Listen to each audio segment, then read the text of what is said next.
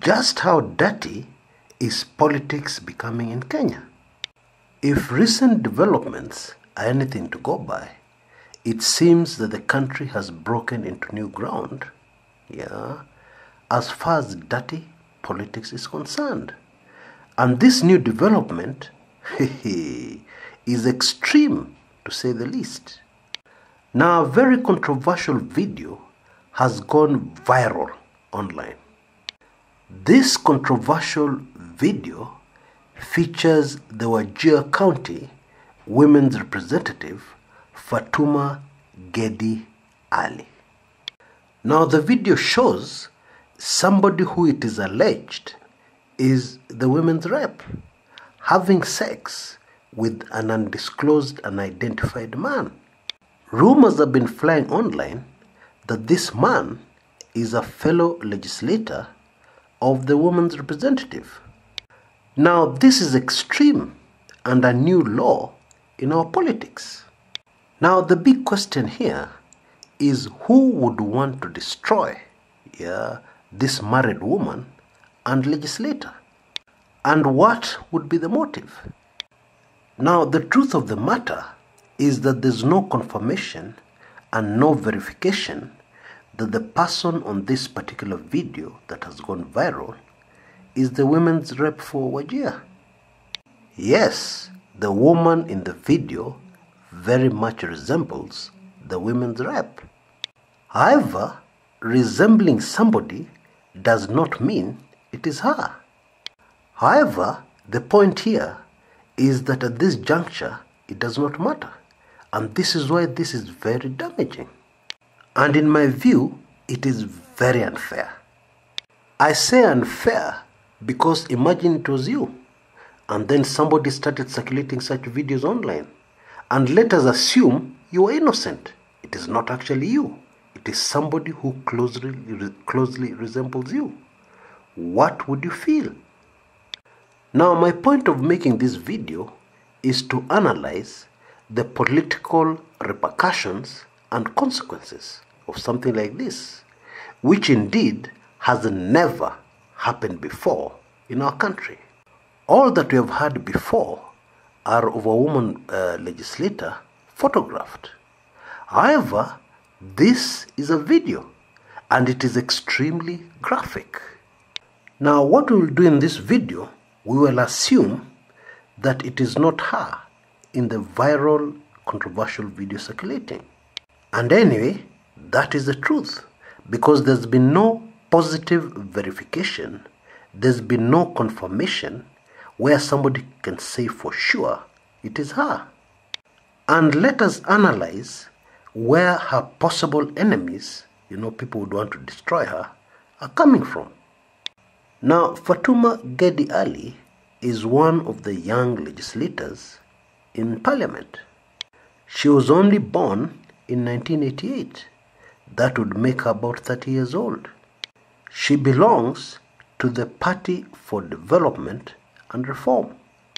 Now, in recent months, she has come to the limelight, and this is in connection to the controversial debate, or rather report, on contraband sugar that was shot down in Parliament. You will remember that there were allegations that two legislators had distributed money to MPs so that they could shoot down the report. Kenyans were extremely angry that the report had been shot down, because the repercussions and the implications are huge. You can imagine sugar, which is meant for human consumption, being found with traces of harmful metals. Obviously, this is not a small matter. And then MPs, instead of taking action to protect the people who elected them, we have legislators in the House shooting down the report. Others allegedly watering it down. Now, the Kieni MP, Kanini Kega, who was chairing the committee that drafted the report, named two legislators. He claimed those two legislators were the ones who distributed money to the other MPs in order to shoot down the sugar report. Now, the two members of parliament he named are Endebess MP Robert Pukose and, of course, the Wajir women's representative Fatuma Gedi. Now, Fatuma Gedi has strongly denied these allegations. She has said that some of those MPs who have named her have personal issues with her. But she has not said what those personal issues are. Now, this member of parliament has also been involved in another very controversial development or issue, where she was refused a boarding pass, meaning that she could not get onto an aircraft to make it on time for a celebration of the International Women's Day, which was happening in Wajir, her home county. Now, according to Gedi, she made it to the Wilson Airport on time, in good time. She said that since she was very heavily pregnant, she did not want to rush, and therefore her husband had dropped her as early as 6 a.m. in good time. But in very strange circumstances that are yet to be explained, she was not allowed to board that flight. And so she missed it. In fact, what ended up happening, she was forced to charter a flight to Wajir. She didn't want to miss that particular function. And that chartering of the flight is said to have cost her slightly over 600,000 Kenya shillings. That is $6,000. Now, this particular incident, which happened on 25th March this year, is a pointer. In fact, it's a glaring pointer. It's a pointer to the fact that this particular legislator has a history of being on the receiving end of what I would term sabotage.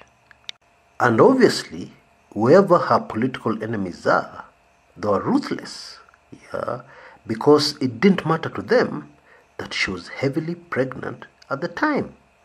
Even if it is politics, why do you want to mess up with a pregnant woman? Cause her distress, discomfort, frustrate her when she's facing so many other challenges. It is also instructive that we have had reports over the decades, over the years, in Parliament, where it has been claimed that money has been distributed to shoot down bills or to direct members of Parliament to vote in a certain way. In fact, most Kenyans believe that our Parliament is corrupt. Most Kenyans believe that it is indeed true legislators receive money to vote one way or the other. However, in all these decades, never before have MPs been mentioned. Never before has one legislator stood up and named another as responsible for distributing money. This was a first. And of course, such an allegation is extremely damaging. You see, Honorable Gedi comes from a part of Kenya that is extremely conservative Muslim voters. And an allegation of bribery would be very damaging to a political career, especially because she represents women. Ordinarily, women are always much more sensitive to such allegations, allegations of corruption and so on. I'm talking about women voters. You can imagine what the impact would be, of the alleged video which has gone viral on social media. Very damaging. And to make matters even much more worse for this member of parliament, she has always used social media for her politics, right from the time she was campaigning. She first stood for a parliamentary seat or a women's rep seat when she was only 25 years old. That was in 2013. And social media was one of her main platforms, that finally got her successfully elected. Because in 2013 she was not successful, but in 2017 she was voted in. So between 2013 and 2017, she grew her social media network. And so obviously you can see that whoever wanted to destroy her, knew what they were doing, because they knew that this video would go viral on social media, which is her platform. The intention being to completely destroy her social media network, which she uses for politics. Very sad. In fact, her supporters have come out very strongly to condemn this particular video and say that it is a work of her enemies, who edited this particular video in order to completely destroy her dignity as a politician and representative of the people. And it is interesting because these supporters have pointed fingers at politicians opposed to her development record. Now, who could those be? Okay, we know one thing for a fact. Many older legislators who have absolutely no idea why they're in parliament and are in parliament only to make themselves rich, to make money, definitely never take kindly to young, energetic legislators who are out to make a difference. And the reason is obvious. This kind of legislators would make these fat, rich, old politicians look bad, look worse than they already are. Because voters would very quickly realize, kumbe, these things are possible. You mean it is possible for a legislator, a woman's rep, to make such a huge difference? Then why is our MP asleep? For instance. Why is our senator asleep? Why is our governor asleep? Kenyans will remember the trouble which Governor Alfred Mutua of Machakos got himself into, amongst older, more established politicians who were not happy at the speed at which he was moving in order to bring development to the people. People like Kalonzo Musyoka and the former Kangundo senator, Johnston Muthama, got very busy planting booby traps along the path of Governor Alfred Mutua. Most Kenyans know that story. And so it would appear that this young woman politician is facing the same enemies, the same kind of enemies. Well, we shall see how this particular story develops. And of course, as usual, I'll follow it up very closely on your behalf. But in my view, this is a very, very sad development. Until next time, this is Chris Kumekucha.